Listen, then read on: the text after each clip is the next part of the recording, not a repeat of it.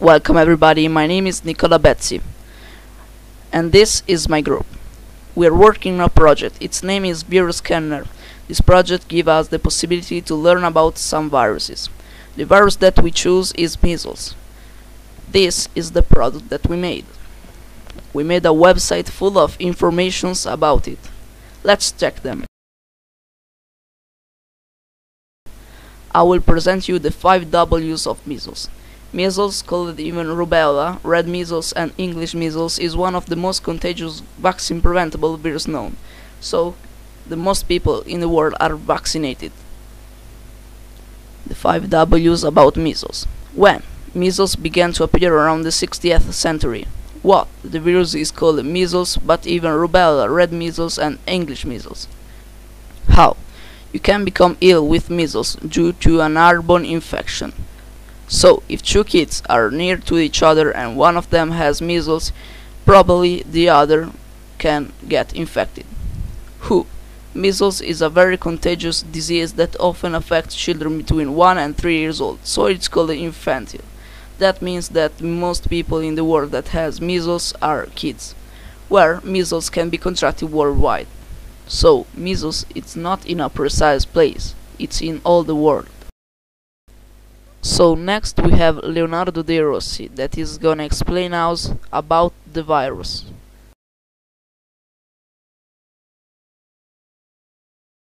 Measles is a highly contagious viral disease.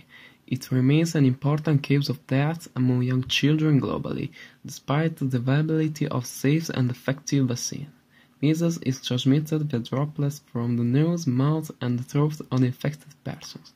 Initial symptoms, which usually appears after 12 days after infections, include high fever, a runny nose, bloodshot eyes, and a tiny white spot on the inside of the mouth. Several days later, a rash develops, starting on the face and the upper neck and gradually spreading downwards.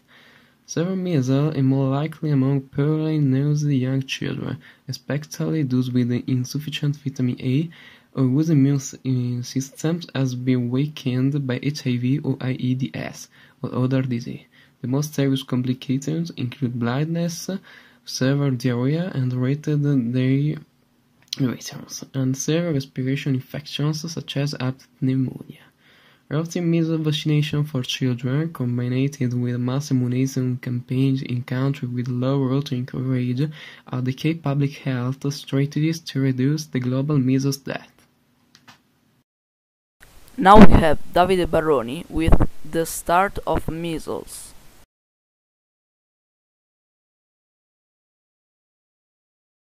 In the 9th century, a Persian doctor published one of the first written accounts of measles disease.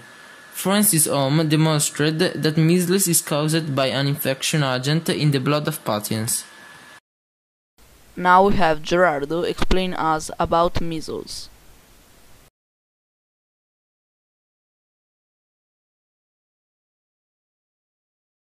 Hi, I'm Gerardo, and now I speak to you something about the measles.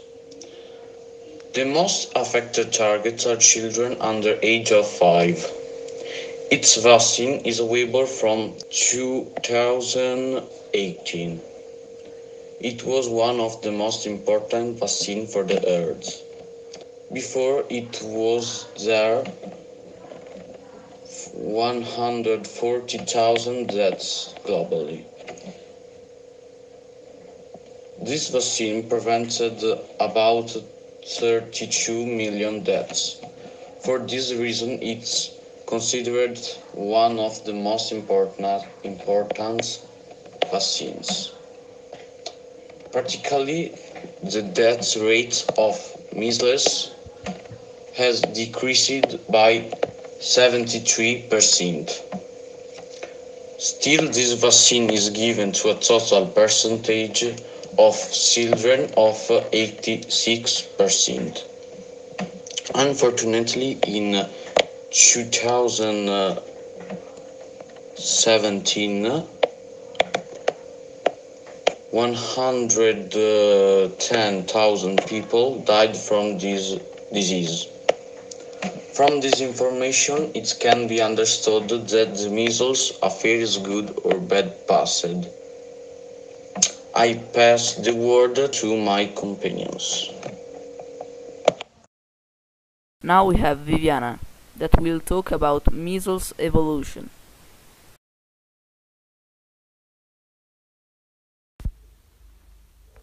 I'm Viviana and I speak about measles evolution from the transmission to the possible complications.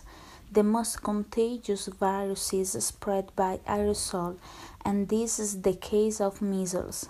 After 10 days of incubation, the first symptoms appear. They are similar to the flu symptoms: high fever, coughing and sneezing, runny, blocked nose, but also symptoms more characteristic like sore eyes, lost appetite, tiredness and spot in the mouth. After a few days the rash breaks out.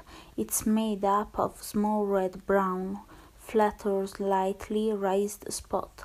For some people it's itchy.